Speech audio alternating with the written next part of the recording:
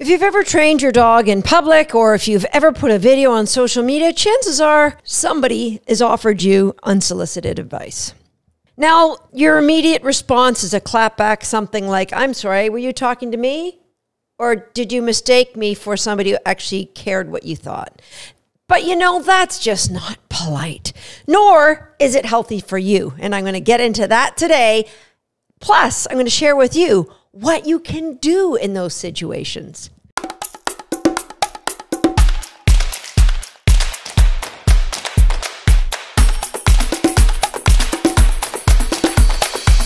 Hi, I'm Susan Garrett. Welcome to Shaped by Dog. This question has come up so often since we started this podcast. What can I do when people offer me unsolicited advice? And at first I thought, oh, come on, really? A whole podcast on that?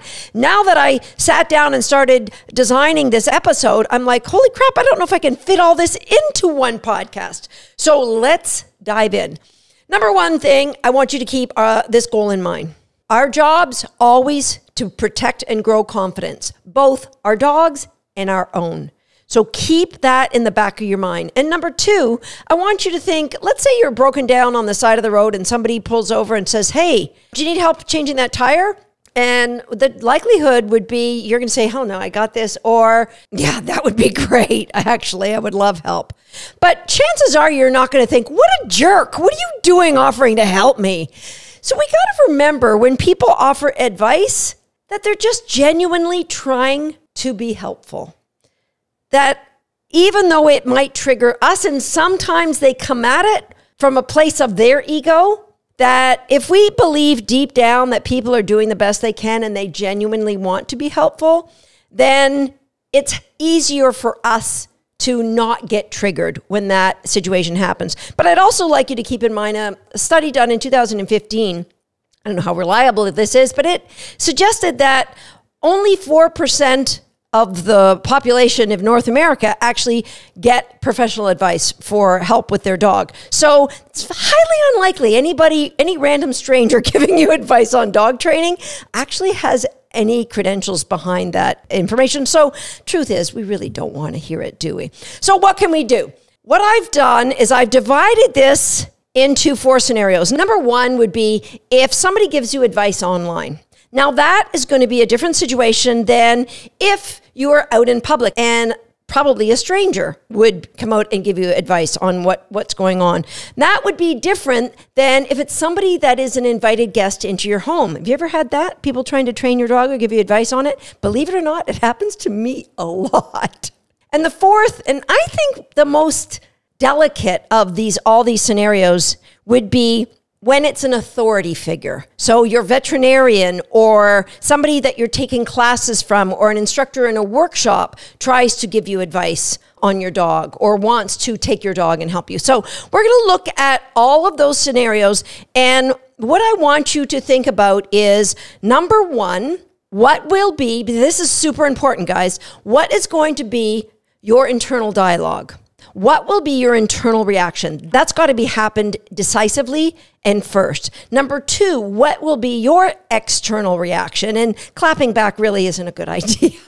Even though, you know, when it's online, you might like type it in the comments and feel really good, and then you're going to delete it and go, that's not the kind of person I really want to be.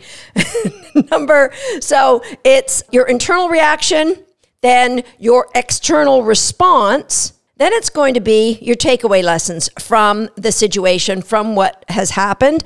And then it will be, what can you do proactively for the next time this might happen to you? And finally, what's your recovery plan? All right. So internal dialogue, your external response, what are your takeaway lessons from this situation?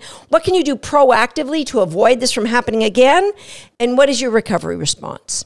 Okay. So ideally, as we go through these situations, that recovery response is going to become less and less necessary. But I just want to preface this by saying this happens to me on a pretty frequent basis. So let's pick a scenario. Let's say you're out in public with your dog and there's a puppy in the environment. Now, you are pretty confident your dog is okay with puppies, but your dog freezes and maybe growls at the puppy, and you realize instantly, hey, my dog doesn't feel comfortable. So you redirect your growling dog by saying search, throwing a cookie in your direction away from the puppy, and then getting your dog out of there, giving them reinforcement. And that kind of scenario is when people see an emotional response, confuse it for an operant choice, and then feel the need to tell you why you've just rewarded your dog for growling. Okay, and if you're listening to this thinking, well, yeah, they did, then we need to maybe do a podcast on the difference between emotional responses and conscious decisions in our dogs. And if that's something that you'd like to see, jump over to YouTube, leave me a comment, and yeah, maybe we'll do that in the future. Okay, so that's the situation. So what if that happens online? Let's say you post a video, you say, hey, I thought my dog was good with puppies, but I wanted to show you X, Y, and Z, and somebody then goes off. Now, number one, you've got to recognize online, there are a lot of people that are just flat out trolls. They are there to stir things up. They're there to be a contrarian. They are not there because they have any interest in any constructive dialogue. All right? So use your block and ban button. Just go ahead and use it, and don't give that person a second thought. All right? But quite often, remember, people are trying to do the best they can, and they are offering to change your tire. And if your internal response is, oh, this guy's just trying to help me out, right? Like if you're watching this on YouTube, you can see I've got a poster of Swagger behind me, and it's got a great quote from Wayne Dyer that says, when we change the way we look at things, the things we look at change. So if we change the way this unsolicited advice it really is, it's really going to change. And recognize that even if that person's ego is triggered, maybe they're angry because you aren't being, corrective to your dog, you've got to know that their criticism doesn't define your dog or your relationship with your dog. It just defines their education to this point in the realm of dog training. All right? And that's okay. That's okay. If you're listening to this podcast, there's a really good chance either you've decided to be a person who comes up with solutions from a place of reinforcement and kindness, and it doesn't mean that everybody else is there. And so that's okay. They have their opinions. But what can we do? Internally, it's online. It's easy. You can say, hey, that's a sign from God that I've got to get off this computer or stop scrolling and go and train my dog. Bing. Every time you get a criticism like that, you just take it as, thank you. Yeah, I'm going to go train my dog right now. If you feel the need to comment, you need to remember my friend Ellen Bader, Dr. Ellen Bader. I've quoted her on this podcast many times. When you feel furious, it's the time to get curious. What is triggering that person? What point of view are they coming from? So what can you do with this person? You could open a dialogue by saying something like, have you worked in behavior modification? Do you have some insight of something that you're seeing that I maybe am not seeing? Now, the word behavior modification might just trigger them immediately. They don't know what that means. If they say, well, I've trained X number of dogs before, again, your clapback wants to say, well, I've had a brain my entire life. That doesn't make me a neurosurgeon, right? But we don't go there. We just go, can we deflect? Can we invite dialogue? Are we curious? Or do you just want to change the subject? You can say, hey, do you do a lot of emotional conditioning with your dog? Because I'd love to know what you're doing in that realm. If they say, oh, boom, okay, you could come back with a very kind, dog training is a personal journey, and this is the direction I'm going in. You can also, this is a great one, blame a professional. Hey, I'm actually working with Susan Garrett, and so she's pretty strict about what I can and can't do, but thanks for the input. The most important thing is that you need to protect yours and your dog's confidence. So when somebody is critical of you, anywhere, it doesn't matter if it's online, if it's in person, if it's over the phone, wherever. Immediately, there's some hurt that happens. There's some guilt, especially if it's because your dog is growling, because your immediate response might be to apologize because your dog growled. And that should not be your response, because your dog growling is a natural behavior. It's a natural response from your dog. It's communication to you, and it's okay. There's no need ever to apologize for that. All right. So online, super simple. You're going to get that internal dialogue by going, hey, this guy's just trying to be helpful. Cool. If you want to invite him into some dialogue, ask him, what's your history with emotional conditioning? Or have you worked in behavior mod before? Do you have anything you'd like to add to that situation? If not, you can just take the exit. Yeah, I'm working with a professional. You know what? Even if you're not, you can use my name. It's okay. I'm working with a professional. I'm working with Susan Garrett, and she's pretty tight on what I should and shouldn't be doing. So thank you for your input. I'll give it some consideration. That's all. End of story, right? That's all. That's all. Online, much easier. But now you've got to go, did I handle this well? How am I feeling? Did it make my blood pressure rise? If it did, then you've got to learn to either get offline, not post your training, or be able to deflect those feelings back into a way to detoxify your body. So I always like to just wipe my shoulders and kind of clean my energy space. This is mine. It's about how much I love my dog. It's about how confident I am that I'm on the right path. I'm maybe not be confident that I know everything I have to know. I maybe not be confident that I know what every step in the next 10 days is going to be, but I'm confident that I'm on the right path. So boom, boom, boom, wipe that negative energy off and go play with your dog. That's it for when you're dealing with somebody online. Now, complete stranger at the park. This is one where I would apologize. But here's what I would apologize. Hey, I'm sorry my dog's response made you feel uncomfortable.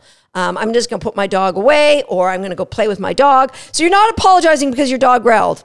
You know what? Natural response.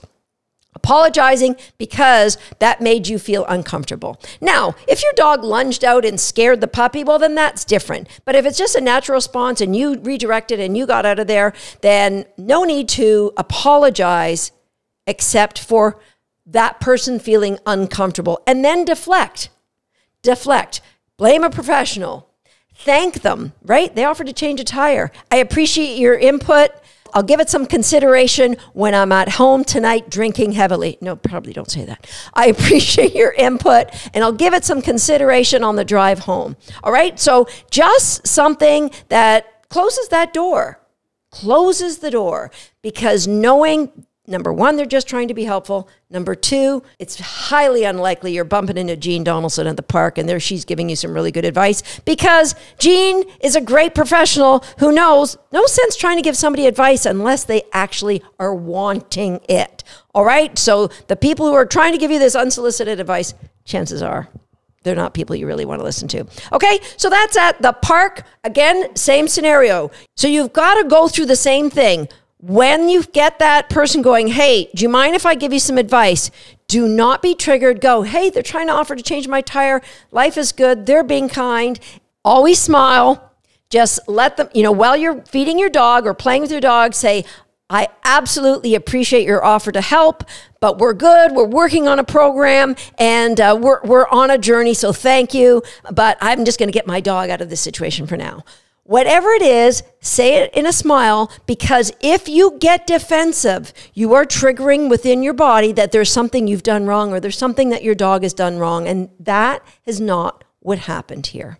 All right? So thank them, smile, deflect, say, I'm working with a professional. We've got this, pretty strict on what I should and shouldn't be doing. You know what? You could say something like, this was my bad. There's a lot of things you could say. My bad, I put my dog in a situation I thought would turn out one way and it didn't. So 100% this is on me. Let's blame the professional, blame yourself, get your dog out of there.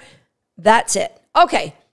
Now you're going to go in the car. What could you have done differently? How could you have been more proactive? Being proactive could be like getting a vest for your dog. My dog is working through dog challenges, or like an orange caution, please give my dog space, or wear a t-shirt, my dog's in training. Something that's really bright. If you're going into an area that you don't want confrontation with your dog, then just be proactive, and be proactive with, what are you going to say? How are you going to get out of that situation in a way that your dog doesn't get defensive, right? So what are you going to do when you get home? What did you learn from that situation?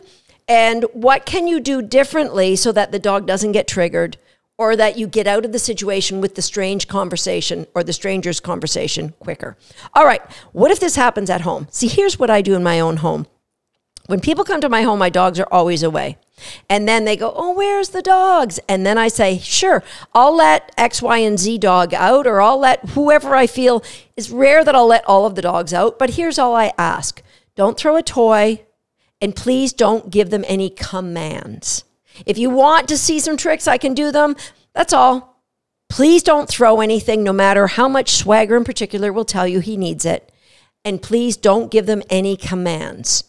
That's all. All right. So, and then I'll let my dogs out. And if I see it's going south, I'll just say, yeah, they've had a long day. We're putting them up. Boom. That's it. We're done. Okay. I love for my dogs, especially to interact with my nieces and nephews, and they get some good kid time. But I always give them 1 or 2 ground rules. I don't give them a list. I just give them 1 or 2. Being proactive so the situation ends well. And the situation is a positive outcome for both the kids and the dogs. Okay. Now the toughie. You're at the veterinarian. The dog does something. The veterinarian goes, hey, you gotta knock that in the bud. But, maybe he growls at a technician. And if my dog growls at a technician or a dog because, he doesn't feel comfortable, here's what I would do. I'd say, hey, do you mind if we just stop for a second? I get the dog off the table, if they're on a table, and I'm going to see if they'll tug. I'll give them some cookies and I'll say, listen, I'm going to pay for this exam, but I'm going to take my dog out of here. Now, if the dog's sick or there's an emergency and you really have to get that dog examined, well, you can try and see if the dog would take reinforcement. If they're really upset, they may not. So they may have to be muzzled. And if you've listened to podcast episode number 153, then I know that you've gone through the muzzle training. But best case scenario, you would get your dog out of there and you just come back for at least 5 visits where the dog's just in there, gets some cookies, gets out. Everything, we're conditioning a positive emotional response from your dog before they actually go in there and get another exam. All right? Now, if that professional now says, no, you got to, show them who's boss, you got to alpha roll them, you got to do whatever, highly unlikely at a vet's office. But if it happens, just again, go to that internal dialogue. They're just trying to be helpful. Thank you for your input. I'm working with a professional and, this is a journey that we've been on a while and I would like it to go in the direction that we are now headed. What you don't want to do is you don't want to hand your dog over to another dog trainer or somebody giving a workshop or even a veterinarian to deal with. Even if it's Susan Garrett saying, let me take your dog, before you give me your dog, ask these questions. What are you hoping to achieve? Is there some reason you don't think you can talk me through that and get the same results? And what is the worst case scenario that could happen to my dog by me handing them? Now, if they say, well, if your dog goes to bite me, I'm going to pop him off his feet a few times and I'm going to alpha roll him and tell him who's boss, right? Chances are, that's not going to happen, but what you want to do is make sure you set the dog up for 100% success. You are not going to hand your dog over unless you know it will be a confidence-building experience for your dog, or at the least, something that is not going to make them fearful of that person or this environment the next time that they come around, okay? And again, go home. What could I have done to be more proactive? And that involves going in and out of the situation. You will take your dog out of the situation if the dog trainer says, hey, did you see your dog growl? And you could say, yeah, I've been working on that. It's my bad. I put him in a situation he wasn't ready for. I'm just going to play with him, put him up, and then you and I can talk about what happened. And then you can have a discussion about, this is what I'm doing. I'm working on behavior modification. I don't believe in punishing emotions. I don't believe that's going to work. And then ask them, have you looked into behavior modification? Are you familiar with? Give them some access, give them some of the podcasts that we have talking about emotional responses. Help them in a non-accusatory way. So I don't want you to make your instructors feel bad or feel like they don't know enough, but do it in a way that, this is what I'm doing. I'd love for you and I to be able to talk about this. Here's some podcasts that you can listen to, right? At the very least. But I'm hoping if they're teaching classes, there's a lot of online classes they can take that they can learn more about the application of good behavior modification. Okay, so there we have it. What you can do, what you shouldn't do, knowing that the best you can do is create that positive trigger for yourself. Give yourself a way to decompress, detoxify, keeping your confidence up, knowing I am on the right path, and their criticism of what I'm doing doesn't define myself, my dog, or my relationship with my dog. This is going to get better. I know it will. I'm going to do better for my dog next time around. Here's how I'm going to be proactive, and here's how. You're not going to avoid these situations. You're just going to know what you're going to do. And what are you going to do with your response that isn't a clapback? You're not going to come back with ego. You're just going to thank people for their input and say, yeah, I got it. I can change my own tire. Got it from here on out. I'll see you next time right here on Shaped by Dog. Tater hit the target. Now it's your turn. If you're not a subscriber to this page, go ahead and hit the subscribe button now and be sure to turn on the notification bell so you won't miss another video. And if you are already a subscriber, that's for you. Go ahead and get yourself a cookie.